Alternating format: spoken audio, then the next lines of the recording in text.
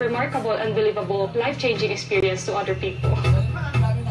Let's hear you cheer for Binibining 35, Sandra Lemonon.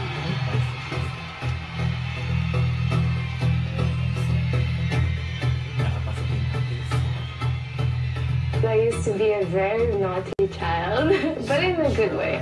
I was very adventurous and I always wanted to know a lot of the things, so I would bother my mom a lot and my dad. I used to spend a lot of time with them, just simple things that I think made me who I am as a person today. But those are the moments that actually I cherish very much. Your turn to shine, Binibini 11, Maria Andrea Abesamis. Napasok siya. Biligro kini. When I was younger, my auntie asked me, what would you want to be when you grow up? I told her, I want to be a drawer. But she was like, a drawer? Isn't that a cabinet? No, you know, a drawer. So she was like, oh, you mean an artist? Until it came to the point that in college, I was like, this is what I like. This is my passion. I really wanted to express myself and to be able to color my life and everyone's life with colors. Congratulations, Binibini 17, Maria Atisa Manalo. Hindi pa natawag si Catriona, no? Wala namang tawag sa finale. The quality that people should learn from cats are sweetness. People normally associate cats with being rude or being mean, but once you get to know a cat, you would really see that they are very sweet creatures.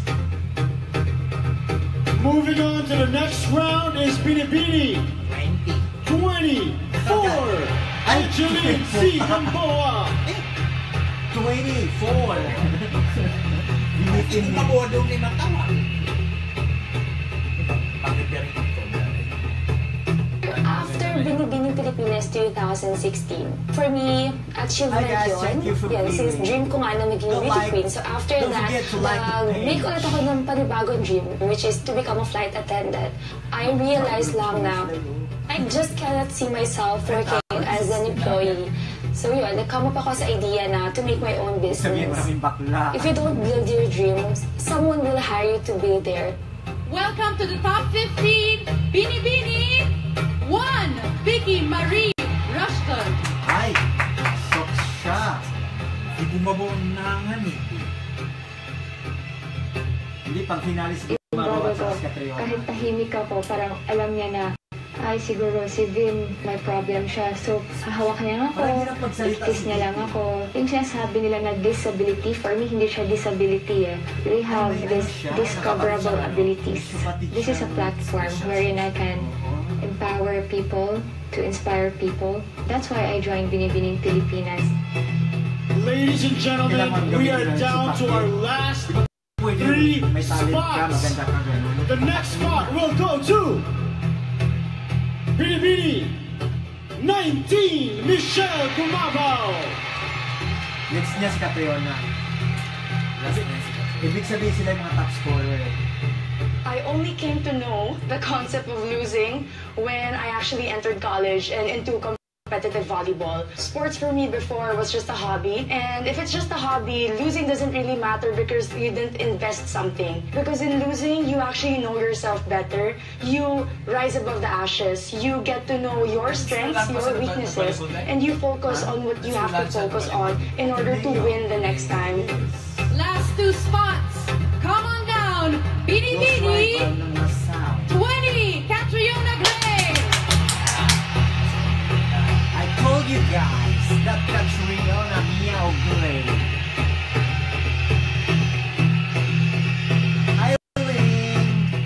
Being raised in a situation where I was privileged and to be able to experience the harsh reality that face so many of our country's children where they don't have access to something as simple as education, it really hit me hard because I would love for a future generation to see a world where every children had the choice to choose, to be able to choose what they want to be, what they want to pursue, to be able to dream.